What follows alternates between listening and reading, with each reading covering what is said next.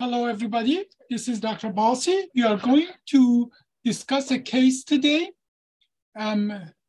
This case is going to be a case about the combination of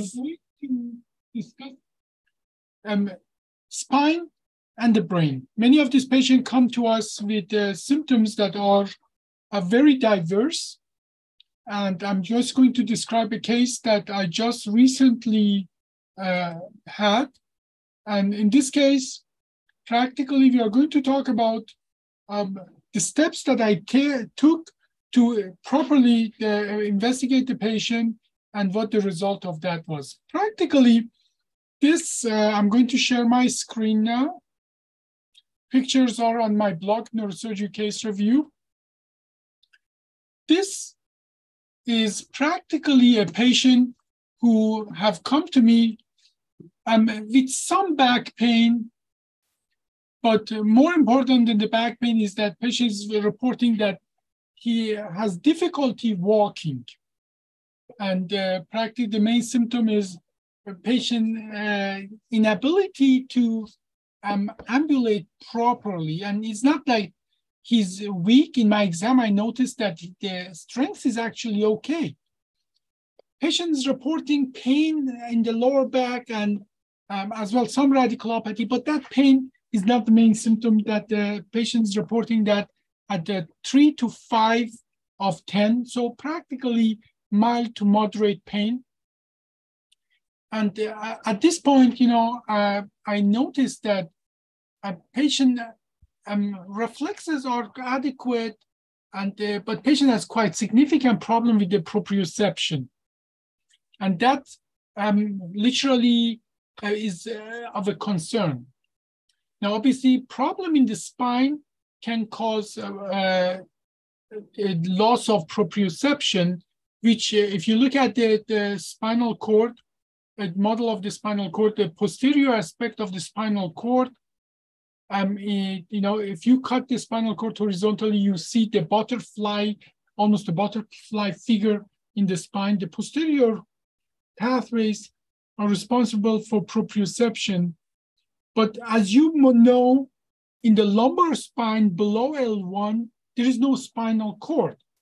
We have cauda equina, we have the nerve root that are coming out, but practically problem of the proprioception and myelopathy is the problem of where the spinal cord exists, and that is L2 and above. So all these degenerative changes in the lumbar spine actually cannot explain problem with the proprioception. What can this finding explain? What you see here, it can explain obviously lumbar spine, axial pain, pain going down the leg where the nerve roots are going out, literally where the nerve root in the lateral recess are going out. It can cause a problem with the sensory numbness, tingling, and patient in my exam had a specific symptom that was very concerning. I'm not sure if you're familiar with the word ataxia. Practically, that's incoordinated motion of all extremities, and obviously, any finding in the lumbar spine cannot explain upper extremity ataxia. This ataxia was more pronounced in the lower extremity than upper extremity, but patient has ataxia in the entire spine and in the entire body. So practically, I gave it away that in a situation like that, you want to look at the area of the spine that has spinal cord. And I'm going to just in a different window bring the anatomy of the spinal cord a little so we can talk about that.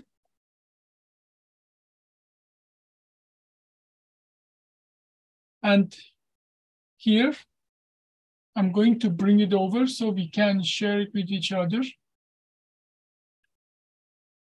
And as you see, practically at L1, L2, the spinal cord stops, and the rest below it is the cauda equina.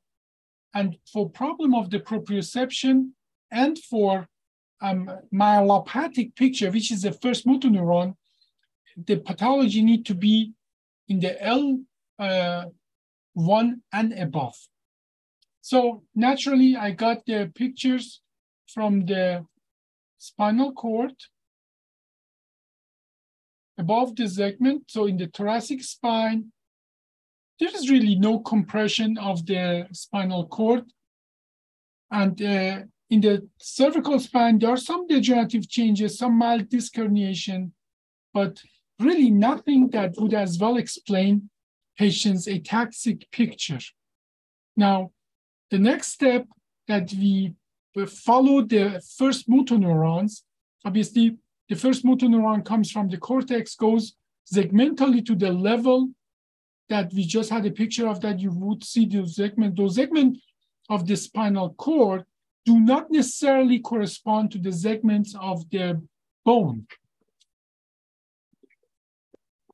Because when we are born, those segments of the spinal cord exactly correspond to the segment of the bone, but when we grow, bone grows faster than the spinal cord, and practically spinal cord retracts. And so later on, they do not correspond. I'm going to show it to you one more time here. Look at that. You see that, that here in the thoracic spine and lumbar spine, what the boxes you see are the segments of the spinal cord. When we are very little, practically when we are born, because the bone segments are smaller, this goes all the way down. But then when we grow, bone grows faster. Practically the spinal cord segment for L1, where the first motor neuron connects to the second motor neuron, is actually in thoracic region, and the last segment S1 and S2 is this spinal cord segment where connect to the second motor neuron of the S1 and S2 is actually at L1 bone segment. So let's go back and look at so here, I don't see any compression that would explain patient symptoms. But if we follow the motor neuron farther, we have to go to the brain stem and to practically what we call midbrain and so on and so forth, and basal ganglia. Let's look at that. So I ordered the MRI of the brain of this patient. Now, obviously I have that cursor there for a reason, but in this picture, which is a diffusion and the T1 sequence of the brain, you see a small little asymmetry in brain. When you are reading every time the brain, yeah, obviously you have to know the anatomy, but and sometimes as well, if the cuts are not exactly perfect, you may not have a symmetric picture. But more or less, if there's a asymmetry, that's of concern. And you see, there is a small little, in the MRI, we call it hypo-intensity. In the CT, we would call it hypodensity here in this structure. I will come back to that, what this structure is. Here, you see in the diffusion that there is some of concern, that there is a limited diffusion in this area for understanding. Oh, I'm hearing that I'm on mute. That is,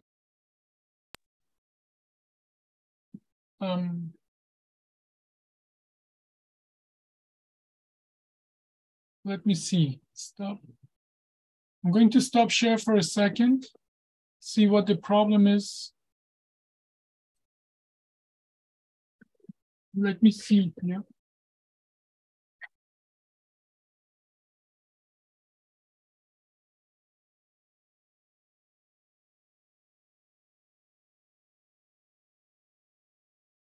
Now, am I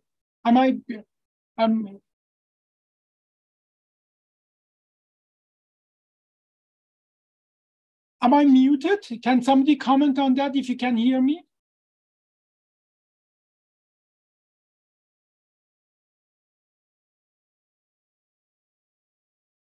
Am I muted? Can somebody comment on that if you can hear me? Actually, I'm able to see on the YouTube live that I'm not muted. I'm actually, I'm able to hear myself on the YouTube, so I'm not muted. Sahal Hussein, I think you're saying that I'm muted. It might be your, it might be your computer.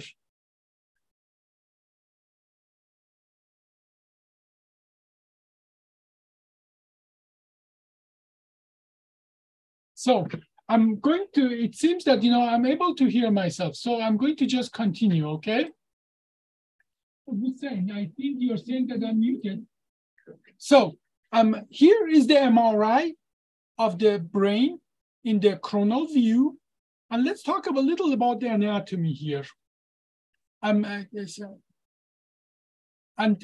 Konrad Kubicki, you are able to hear me. I'm going to point to a structure just to check our orientation.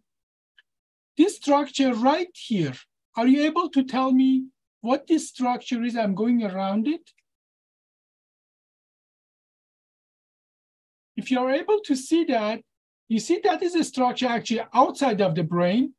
And this structure here seems to be a bone. There is a bone that has a part that goes up. This is the odontoid of the C2. And this is the C1, C2 lateral mass and joints. Here you see it, something that is almost turns around. That is the basilar artery. Oh, okay, I stopped sharing because I was looking for why I'm muted. Okay, here, let's go back here. Now you're able to see that, okay? I'm back to the MRI of the brain. This is the T1 sequence in the coronal view. And now here, this is the structure I was talking about.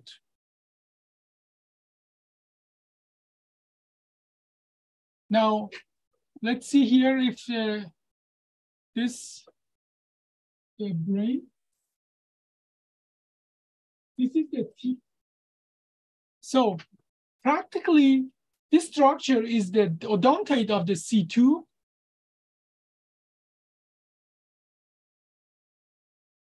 Conrad, I am actually online. I'm watching my YouTube. It seems that it is sharing now my screen. Are you able to see the MRI of the brain now? Okay, C2 dense. And just next to that, that is the joint between the C1 and C2. Just above the odontoid, do you see that structure that turns around like this? Conrad, do you want to tell me what that structure is? That is basilar artery, okay? And then, obviously, we are able to see the lateral ventricles, the third ventricle. We see as well here that there is some space here in the top of the brain that, and that is by itself not of concern. But here in the diffusion imaging, we see an area that the diffusion is restricted. What do you think what that is? Can somebody just comment and tell me what you think when there is an area in the brain or any tissue that there is a diffusion restriction of blood? That's what it is. Do you know what we call that? If the area of the body that doesn't get enough blood supply? We call it stroke. So let's look at that here. Go back here. So let's look at the regular T2s now. These are the axial view of the brain. And this structure here, where we have in the T2, we have now a hyperintensity. When we have a hyperintensity in T2, that is a sign that the fluid is accumulating there. And this structure that fluid is accumulating Can somebody tell me what this structure is called right here? Obviously, this, you see the foliae of the cerebellar region, cerebellum. You see how organized they are. You see the cortex of the temporal horn. You see the eye. You see the lens in the eye, and you see the optic nerve. And you see the muscle, intraocular muscle. And here is the sella turcica. Right there, in front of this structure that I'm looking the name for, is again the basilar artery. There's a better picture of this structure here in the sagittal view. You see this structure, it looked like a bulb. It looked like a bridge.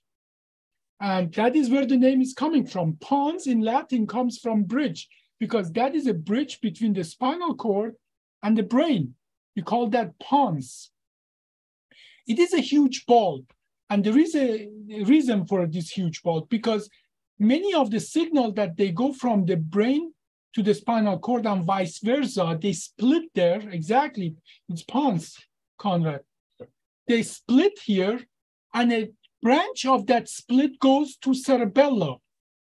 Now, why would our motor pathways split in the pons, make a huge terminal split there, and send a branch to pons, from the pons to cerebellum?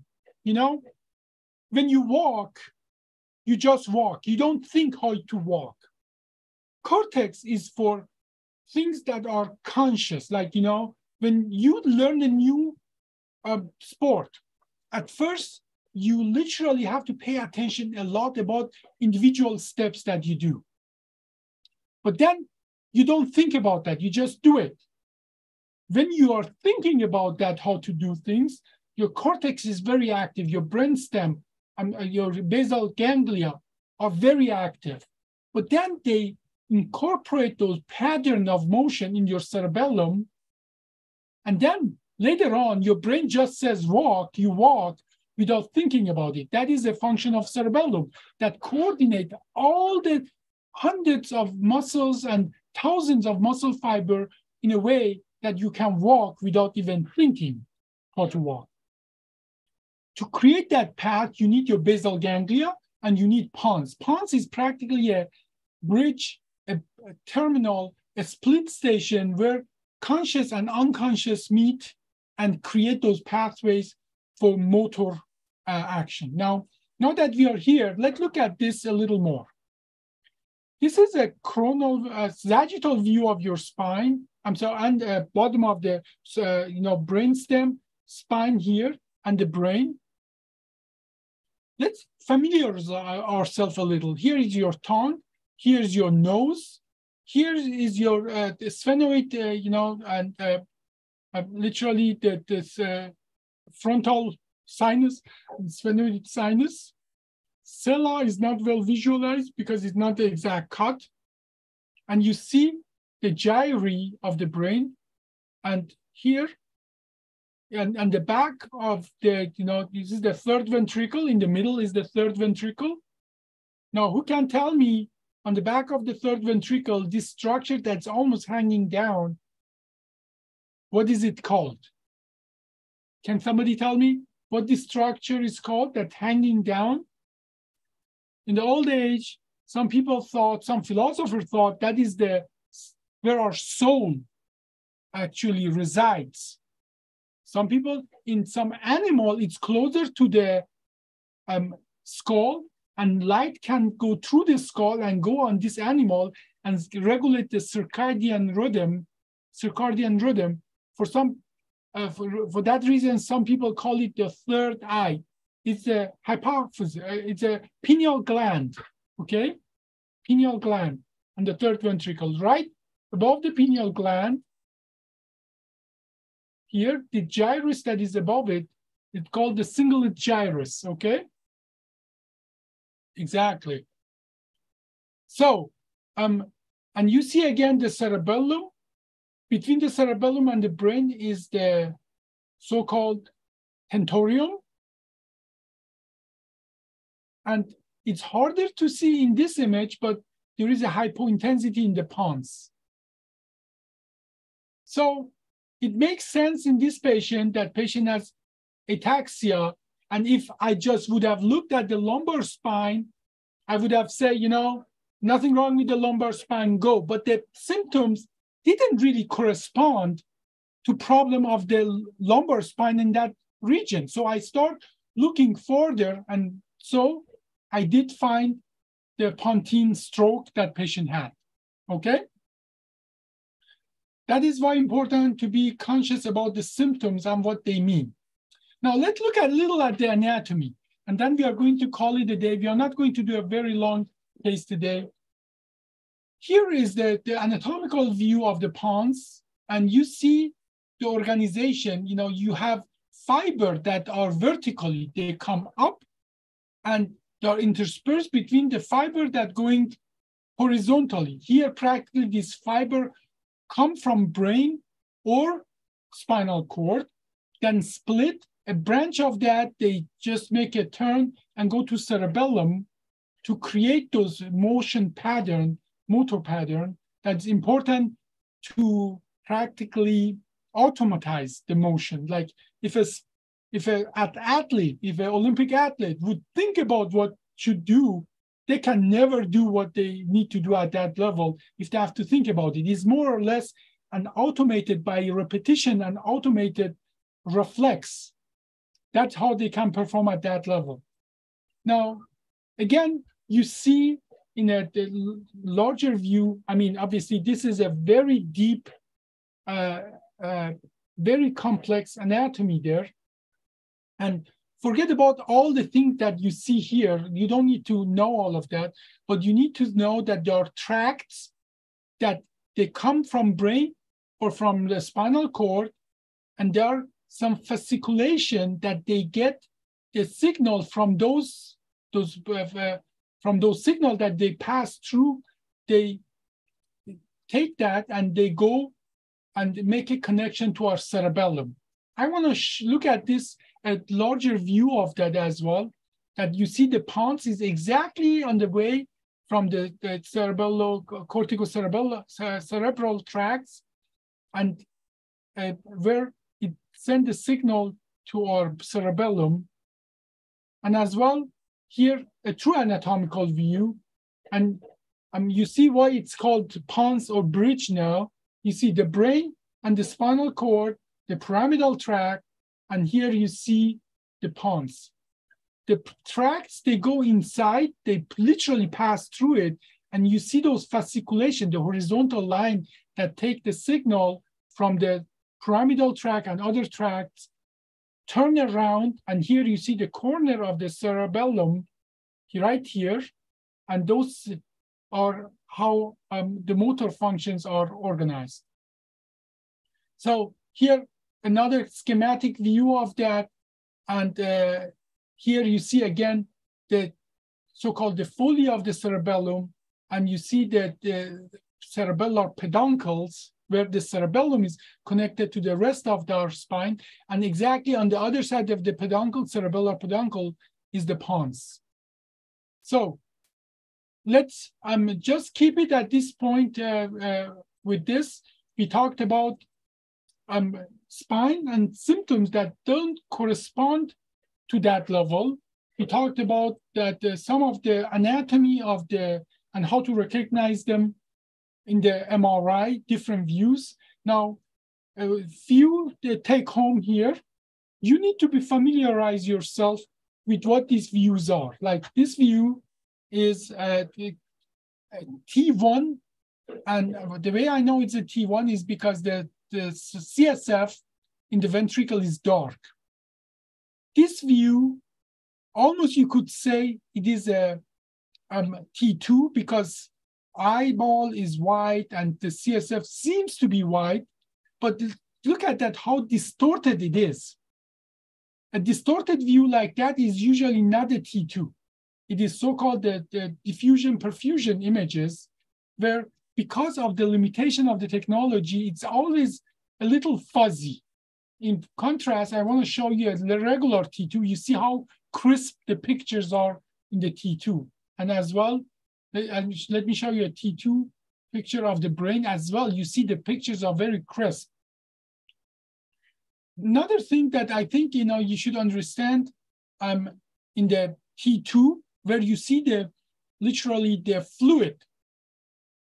In the T2, vessels are dark. Look at that. Do you see how this basilar artery is dark?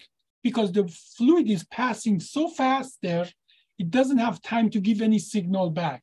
Whereas I'm going to go now to a T1 view back. In the T1, the vessel seems to be hyper intense or white. Okay, these are a few things. Now, just to sum it up, we talked about different views, how certain structure appear there, especially how a stroke or area that's low perfusion appears there. Here, this in the diffusion perfusion, it appears whiter, but in the T1 appears darker, which we call hypointense. One last thing, the structure that you see inside of the ventricle. So can anybody tell what the structure inside of the ventricle is called? Obviously, this structure is where CSF is produced. The choroid plexus, okay? Okay. Now, I'm going to stop sharing here. I will take, I know there is a little bit of a delay, so I wait a little and answer maybe one or two questions before call it a day for today. Exactly, Conrad. Good job, Conrad. You have been learning your anatomy well. But any question? There's maybe time for one or two questions.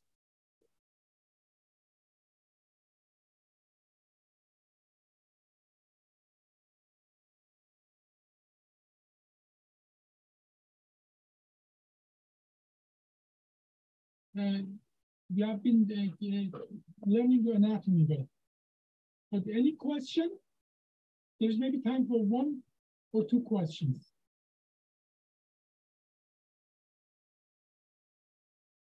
Okay. I don't see any question. Thank you for being with us for this case review. This case practically I saw just this week, and patient will have to follow up with the neurologist. Obviously, there is no neurosurgical